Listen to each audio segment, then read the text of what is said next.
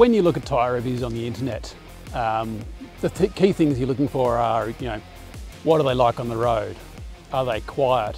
Are they going to stick to the ground in the wet and the dry and all those sort of boring sort of stuff? But here at Tyre Review, we like to actually really test tyres to their limits, or close to their limits, so that you know what they're going to be like in real life. And so that's why we tend to actually, we've come to a safe space out here and it got just a little bit stuck. I think I can get out of here, but I'm not sure, so we'll see.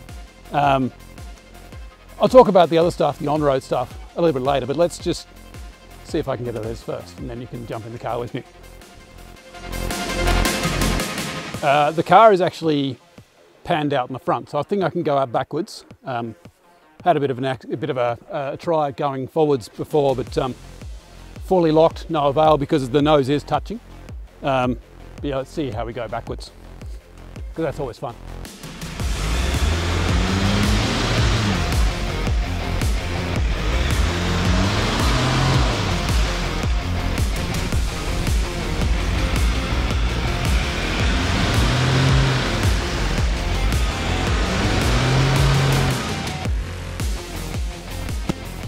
Yep, no, that's well and truly stuck. This is vaguely how I pictured starting off the review for these Thompson BAJA bosses, because they are actually awesome tyres, but this is probably more stuck than what you would actually normally want to do. But luckily we have a recovery car, and we'll see if we can get swinched out of here or something. Yay.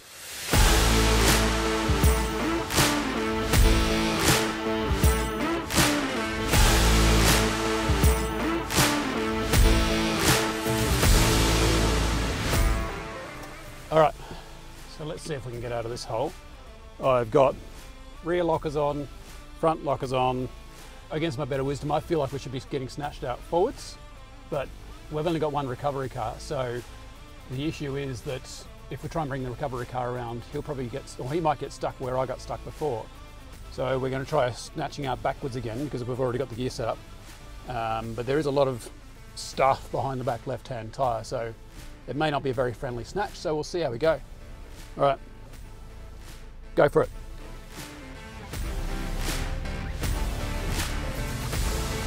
Oh, that was easy. Yep, good, work, yep. So don't drag me into the next hole.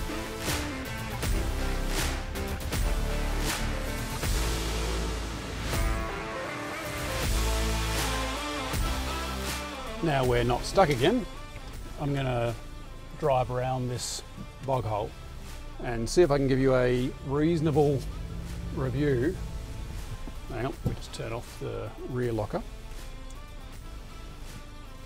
Give you a reasonable review of these tyres. So these are, like I was saying earlier, quite an aggressive all-terrain tyre. One of the most aggressive all-terrain tyres that you'll find on the market. So they're 3-ply sidewalls, which means that they've got on the face, they've got between, I think, 8 and 12 plies. So 8 and 12 layers of metal and cords and that sort of stuff. But on the side, they've got 3 plies of metal and cords and stuff. Your average all-terrain tyre has 2. So I've just come from the Toyo AT2 as my previous long-term test. Ooh, if I can get around this, I might be able to. Might just have to go up on that rock a little bit. Let's see how sideways we go. Ooh. Bit of rear locker, maybe even a bit of front locker for this one.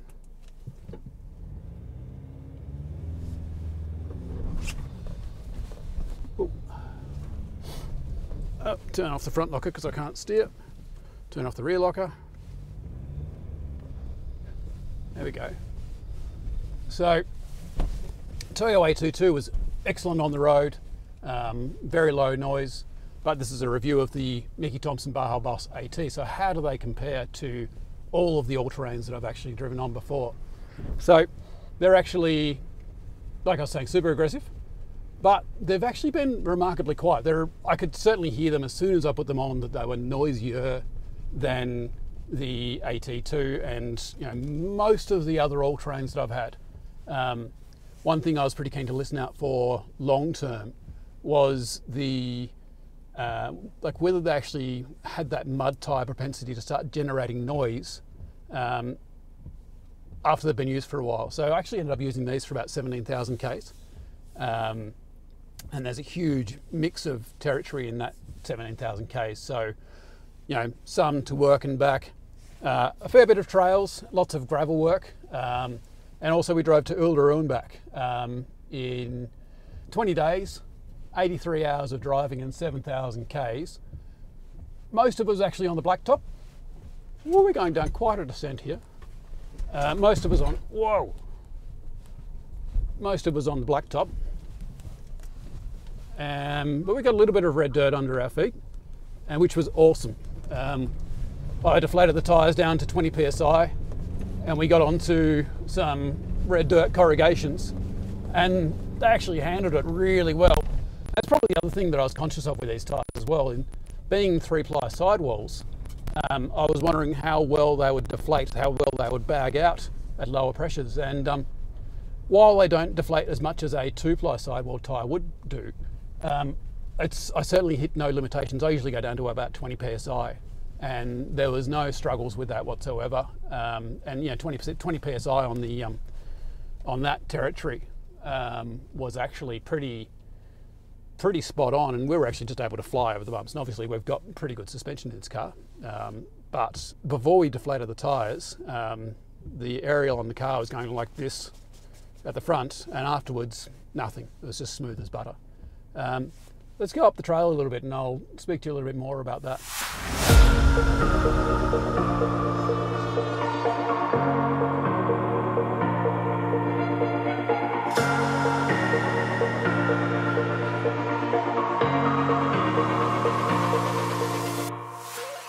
So, we're back on the trail now, and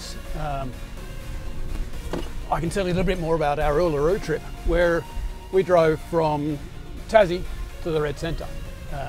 It was, like I said, lots of hours, lots of kilometres. Caught the boat across from Tassie to Melbourne, which was pretty wicked.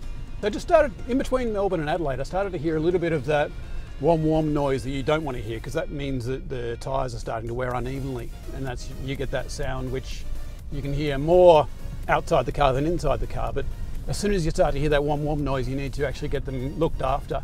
And so I actually stopped into a tyre stop in Adelaide and had a full rotation and alignment done, and they actually were quiet again, or quieter again after that. So totally worth doing. Got 17,000 Ks on them now, and still no real trace of that that noise coming back. But it's something I would keep an ear on if I was actually going to be using these tyres for, you know, for their full lifespan, which I unfortunately am not. I'll have to move on to the next thing. When you do own these, or if you choose to buy these, and I actually reckon you should, because they're really, really good tyres from my experience. So I have done that full mixture of on-road, off-road, more Ks on these tyres than I actually have done previously on other tests in general. And day-to-day life, off-road life, travelling life, they've been excellent. But what I might do is now the tyres are going to be a little bit cleaner after I've driven through some boggy holes. Realised I've got the window down a little bit in the back. After I've driven through, or after we've cleaned the tyres a little bit, I might stop and just have a little bit of a show and tell on the different parts of the tyre.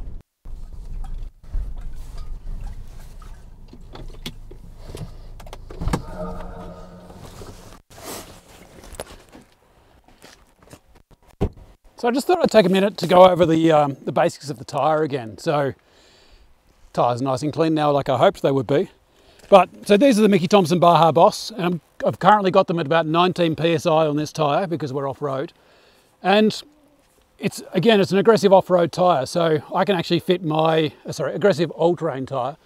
I can fit my finger into most of these gaps on the shoulder lugs, but then the central lugs are actually more densely packed. So that means it gets sort of the best of the all-terrain world through the centre lugs, and then some indication from the mud terrain world through the shoulder lugs.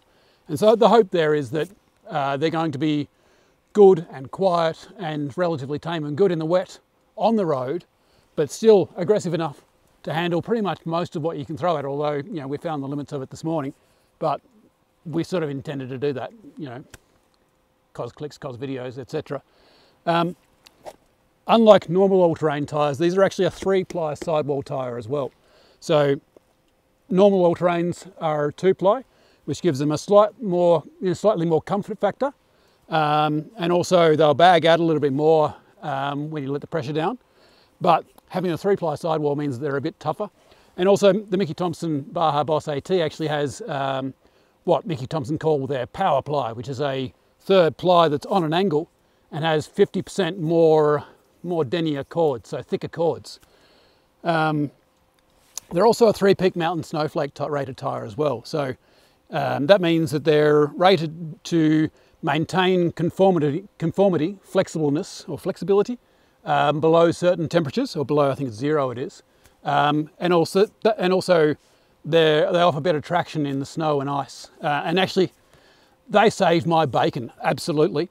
I was heading through the Central Highlands of Tasmania on a 3-hour trip and thought that it wasn't very icy at the time, although I'd just been through some ice, but that was on the south-facing slope of the hill. And I'd sort of opened it up a little bit more, and we'll play a bit of overlay now, but I thought that I was going to slide into the ditch, and if I didn't have the amount of siping, so these cuts through the centre of the tyre, if I didn't have the amount of siping and probably the 3-peak mountain snowflake, I would have been in the ditch, I reckon. We'll probably play that back to you again in slow motion a couple of times, but that was proper heart in mouth moment, and I'm very glad that I had these tyres on at that time, because yeah, it was proper scary. They've actually got a bit of a rim protector on them as well. Not huge now that it's actually mounted to the tyre, but it will protect your precious rims from curbing on gutters in the shopping malls and that sort of thing. But what we'll do is we'll hop back into the car, and I'll have a bit of a chat to you once we get onto the gravel.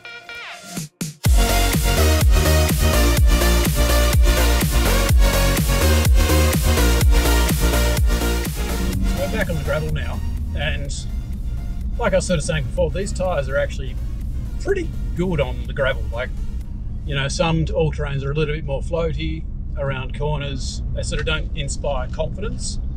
Some are amazing in the gravel, and these are probably in the middle towards being a little bit more amazing. So slow speed, dicey stuff is always going to catch any tyre out.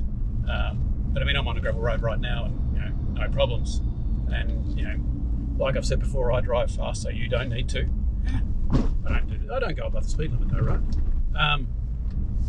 And so they will hold the road well on gravel. And like I was saying before, I managed to get these onto the red gravel near Uluru earlier in the month as well. And there they really impressed. They, you know, deflated down to 20 psi, able to just tear across the bumps. Didn't feel floaty. Sort of did, you know, the speed limits, and they felt really directional. It was actually really just good fun. Like, you know, not a care in the world apart from, you know, the other 4 people in the car. And similarly on other gravel roads when we've been back here in Tassie, no complaints. Like, they're pretty good in the gravel. There's no real noise to them in the gravel as well, apart from, you know, the usual background noise. But let's get to the main part that you're probably waiting for, which is the description of how they go on the blacktop. So we'll do that next. Just going to cut into the video for a second, and we'll do a quick cut and chip report. So this is where I've actually taken this tyre off the car in the last few days, and as you can see, it's been fairly well used and abused. So again, 17,000 Ks, but I've got this lightly used version over here. So for full caveat, this tyre was actually on the car for only about 100 Ks. We realised that it was one of those very rare tyres where one of the belts is slightly overlapped, and so it was actually, the balance was quite off, and so you could actually feel it in the car. So we whipped it off. Mickey Thompson sent me a new one, and they've been awesome ever since. So you can sort of see quite plainly that this is the used one. This is the relatively new one. But in terms of the actual damage to the tread is what I want to find here, in terms of like cuts and chips and that sort of thing. So one thing I did do is some calculations, and with my driving, I should get about 88,000 kilometres out of these tyres, which is quite a lot, really. I mean, they've got good deep tread depth from factory, but for the stickiness they offered on the road, and both in the wet and in the dry, and also the aggressive tread they've got off-road, I was quite surprised about those calculations, but I ran them on the back of the beer coaster a few times and they came up to be the same. So I'm happy with that. So we can see here, these little notches here. This one's a little bit abused, but the notches are basically the same. Across the whole tread pattern, there is some obvious signs of abuse. Like you can see, there's just really light cuts across the top, but I think that's just part of general wear and tear, although there are some deeper ones through here. There's none of that real deep tread chipping that you have seen on some of these more aggressive tyres. And I definitely took these on some interesting terrain. And the other thing is that I've got a spot that I now try and rub the tyre on every single time we go through a, I think it's actually a roundabout. And because these things have such aggressive side biters, I was thinking surely they're not going to stick on for the whole time. But you can see that, yes, we've lost most of the nipples on these side biters in comparison to the relatively new tyre, but there's actually surprisingly little damage on these, and I think this is the one that I was rubbing, although we did swap them around because, like I said earlier, I had to rotate. But the side biters across all of the tyres are still well and truly intact. So, I mean, for 17,000 Ks in, 17,000 Ks of abuse, I think they've done pretty well. So, back to me in the car.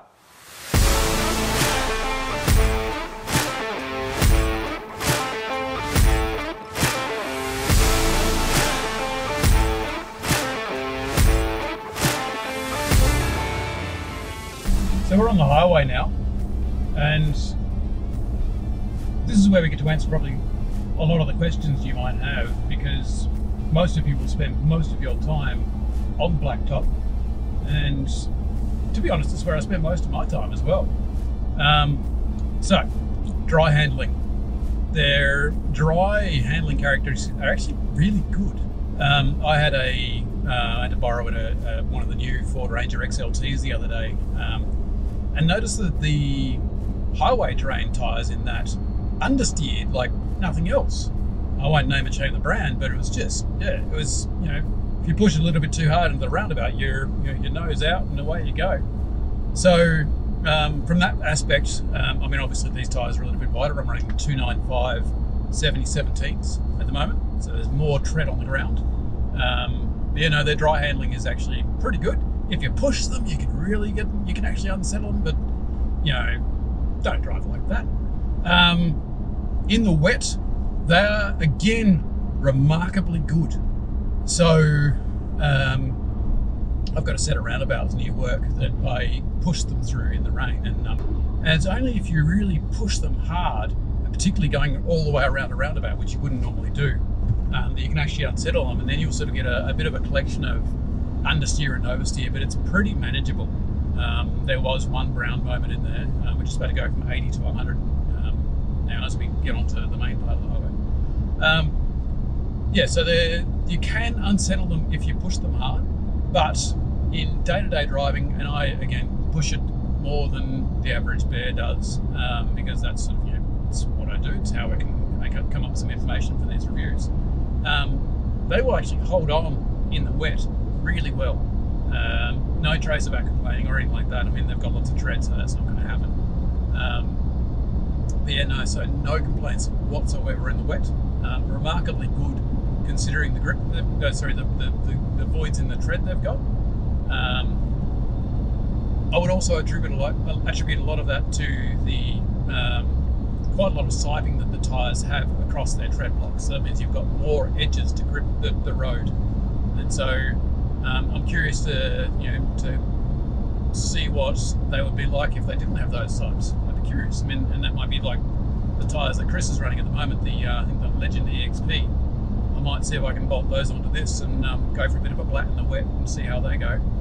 But yeah, so the other question is road noise, and yes, there is road noise. I definitely notice it. Like I said earlier, I came from some Toyo AT2s. They're good, slightly more aggressive than standard all-terrains, but they are, you know, very much a more road-oriented tyre than these ones. And there is definitely a marked noise increase. That said, it's just a background whir. And through the 17,000 Ks that I've been running these, I haven't actually, like, they've got a bit noisier. Like I said before, I have rotated and aligned them, and I think you really need to keep on that. Listening now, I can't hear any womp womp womp, but I think if I didn't do that, then it didn't rotate and align again in the next 3,000 Ks, they would start to sawtooth, they would start to get noisy, and then you've ruined your investment. And that's probably the other thing with these tyres, is that they are actually really good at almost everything. You know, they're not a full aggressive mud tyre, so they're not going to, you know, pull you out of the bog like I was stuck into the start of this. But for 99% of what 99% of us do, they're spot on. But the investment factor is a thing. So they are not a cheap tyre. I actually priced out against 3 different shops the other day, and obviously prices vary across the range, and in our written article I'll put the pricing in, but in comparison to some other all-terrains out there, or lots of other all-terrains out there, these are not cheap. But it's the old adage, you get what you pay for.